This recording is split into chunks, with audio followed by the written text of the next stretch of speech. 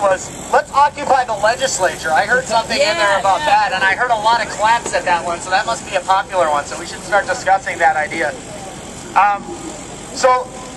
The next person that we have coming up, we have Savannah Ricard from the U of M Theater Department. Is going to be doing a monologue, and I don't know, do you want to do it on here, or do you're just do it? She's just going to do it, so come in close where you can hear what's being said, and get ready.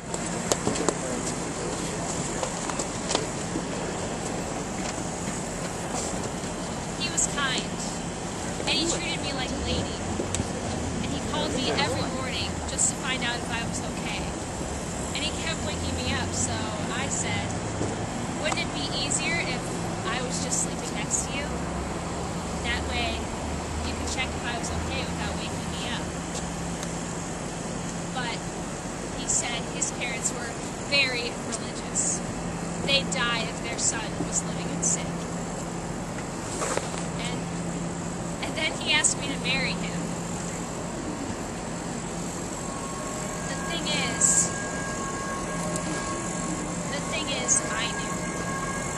I knew he was gay when I married him. I've always known. The first time I saw him, he was with another man. He doesn't know, obviously. He doesn't know. I just wanted a husband. And I knew Gavin needed a wife for appearances, for his family, for his work. Gavin will never have the courage to come out. So, he will look after me and the kids. This way, I can stay home while my husband goes off to work, and the kids can have everything they need. A perfect, happy family, you know? 2 parents, 2 kids, everything perfect. Except that he's gay. But that doesn't worry me. I mean, I know he'll be safe, and I don't really care if he goes out and has boyfriends, and I'm happy this way. All the other men I've dated, they're just after sex, and when I wouldn't, if you and that interfering, mothering, smothering, holier than thou sister of mine hadn't interfered, everything would have been just perfect. She always has to interfere. She always has to be better than me and cleverer than me. Gavin will be the perfect father, and he is the perfect husband. He works hard, he looks after me, and he doesn't bother me to do stuff with him all the time. He even enjoys shopping. It's perfect, you know? But now you've gone and given Gavin a conscience. Why the fuck did you have to go and ruin everything?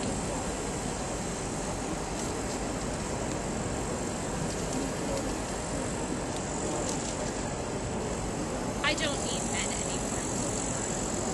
I did. I admit. Spend years looking for my perfect mate. The dark side would let me see the bright side. And the other way around. Like a two-way mirror. I wanted someone staring in my eyes. Not in an unnerving way, but showing me that he listens. That he appreciates who I am. Someone to cook with. Not chicken, but lobster thermidor, steak tartare, asparagus quiche. He holding the bowl and I the spoon. The perfect synchronicity. Someone who loves to hear me read Edna St. Vincent Millay by Wine-Laced Candlelight on Saturday nights. Who will read me Wallace Stevens over coffee and oranges on Sunday mornings. Someone for whom I could buy silk underwear for and paint my toenails silver, even shave my legs. They've gotten so hairy. A fire builder, adorable, who doesn't condemn me for reading Cosmopolitan as well as The New Yorker. Someone who will riffle the hairs at the back of my neck, nibble my earlobe in elevators, hold me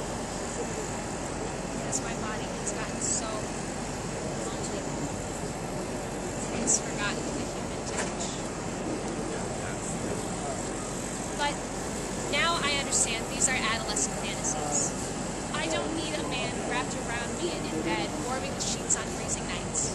And I am perfectly content to eat not chicken, but a single artichoke and an isolated glass of wine. I like to open doors. Fires are cliched. Poetry does not need to be shared. And I adore cotton underpants that make me look like a female wrestler. So, I have no pressed flowers and fading photo albums. What if I get no love letters in blue envelopes, and the phone stays silent and black? Why have a color phone when there is no man in your life? What do I care? I shall never have a broken heart. Or a vaginal infection. Men always disappoint you. And I choose to be disappointed in no one but myself. There is such freedom in this decision. I am finally an adult, responsible for my own existence. I embrace the status quo, and I shall die, unremittingly alone, in an old, rotting house by the sea.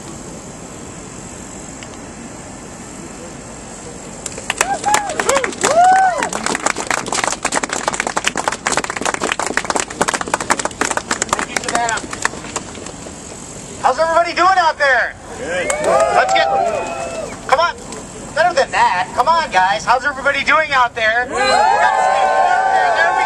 go. That's what I like to hear. So, before I introduce the next speaker, I want to say what I said on the first day of Occupy Minnesota when I was here speaking about this rally coming up. You know, and what I said was, you know, how does the 1% have so much power? It's not just money that the 1% uses. They use other things. They use fear and hate, etc., to try to split us apart. And I said, but the movement for lesbian, gay, bisexual, and transgender rights is a movement of the 9%. We can't let them split us apart. We're going to continue being here. And I asked people at the occupation that day, I said, are you still going to be here on the 30th when we come out? And they said, yes, they're going to be here. And they're here. And we're here too. And we're linking movements together. And we're not going to be split apart. So I'd like to introduce another speaker. There'll be a few announcements after the next speaker before we move into the march. It's Jessica Davis with a solidarity message from the Women's Caucus of Socialist Alternative.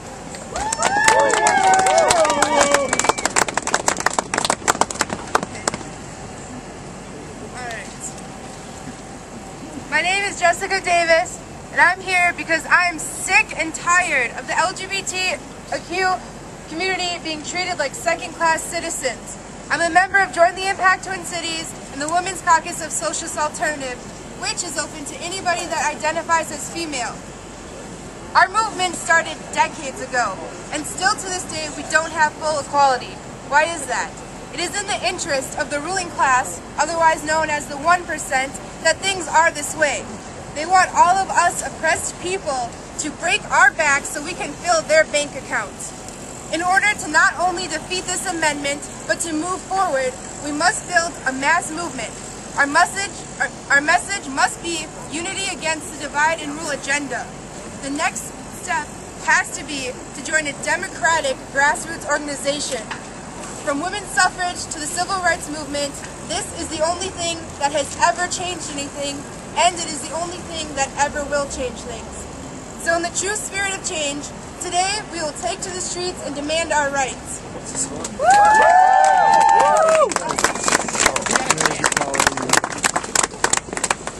Gay, straight, black, white, one struggle, one fight. Gay, straight, black, white, one struggle, one fight. Gay, straight, black, white, one struggle, one fight. Gay, straight, black, white, one struggle, one fight. Gay, straight, black, white, one struggle, one fight. Gay, straight, black, white, one struggle, one fight. Gay, straight, black, white, one struggle,